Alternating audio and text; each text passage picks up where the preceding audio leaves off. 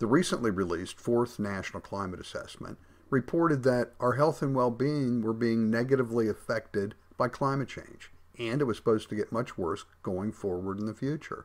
The U.S. Global Change Research Program stated flatly that intense heat waves were increasing and expected to get worse in the future, and that heat-related deaths were the main cause of weather-related deaths in the United States.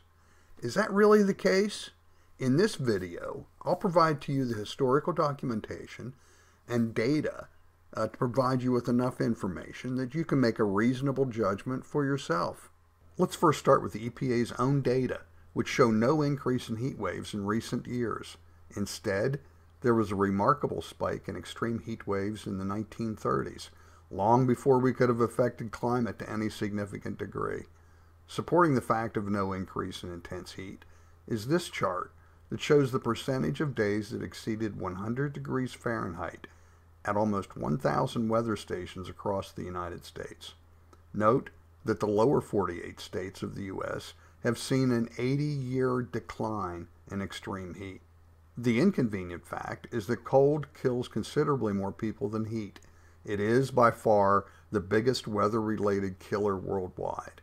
A study of temperature-associated mortality in the United Kingdom and Australia found that cold-related deaths killed more than 15 times as many people in these countries as heat.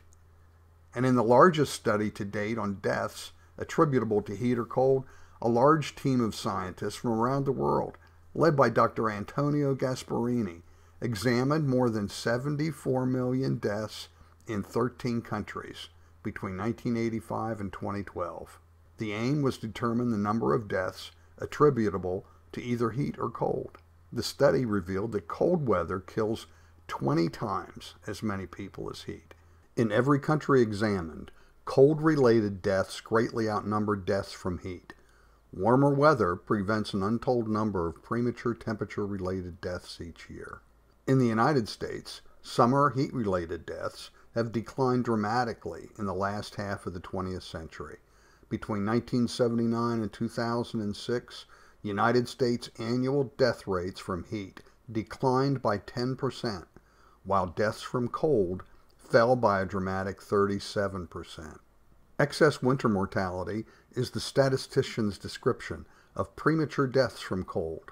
The British Office for National Statistics studied such deaths for recent winters in England and Wales and found a strong and persistent decline in excess winter mortality over the past 60 years. Only half as many die before their time in winter today as did in the 1950s.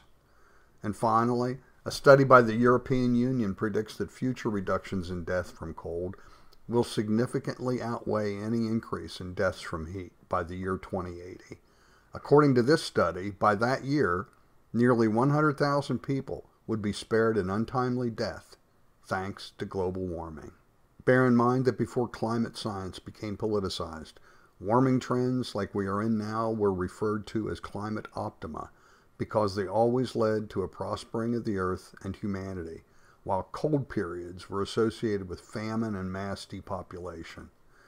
The cold, hard facts of global warming revealed that weather-related deaths are declining and will likely continue to do so as long as our temperatures don't revert to the cold of the horrific Little Ice Age 300 years ago. That being the case, we should all welcome the increasing warmth that will save lives and lengthen the global average lifespan.